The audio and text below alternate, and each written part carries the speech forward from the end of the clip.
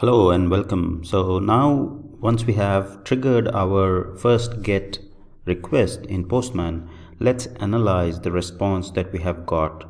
So on the response, if you see on the response screen below here in the body section, you will see the tab pretty, and this is the JSON response that we have got. So curly braces and then the key value or the name value pair between these curly braces.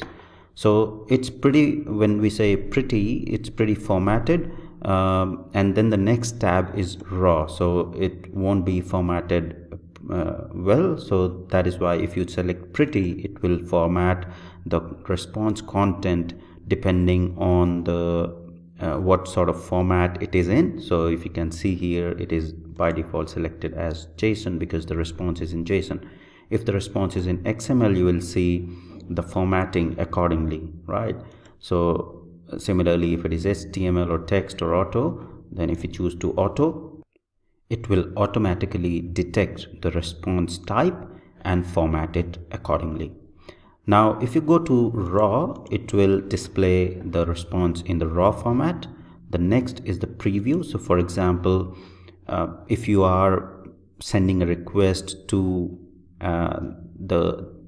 the endpoint which responses as an HTML page which has a certain preview, then you will be able to see the preview. So let's say we are triggering a response or GET request to just say www.google.com. so when you access google.com, it does have a preview. So let's send this request and see what response you will get. So now you can see it's by default pretty formatted, and it has chosen the HTML formatting accordingly because the response that we have got is in the HTML format and not JSON. Then in the raw, you will see the raw format. In the preview, if you go and see, then it's the preview of the web page, the google.com page that is shown here. Okay, then in the visualize, that's the new beta feature. We'll cover about visualize with some examples later. The next tab is the cookies tab, which displays the cookies. The next is the headers. So it displays the values, the key values in the header. And if you have done some of the tests in this particular request, it will be displayed in the test results. So for example, you are doing some testing, which we'll cover in future tutorials, then these test results will be displayed in the test results tab here. The next thing to note is about the status. So for example, if you see this 200 OK status, these are the set of statuses or the HTTP request status that you will get. So it depending on what response you got. So if it is successful, it will be a 200 series responses or the status codes. So if you want to get more detail about the statuses, just go to the HTTP response status codes on developer.mozilla.org, and you will see that the statuses that you might get are in the range of 200, 100 to 199, which is only for informational purposes. Then you have successful responses, which is basically between 200 to 299. Then if there are any redirects, then it will be in the range of 300. Client errors are 400 and server errors are 500. So depending on what sort of response your service or web service is returning, you will be getting that response on the Postman. If you want to get more detail, you will see a lot more information about these status codes on this particular website.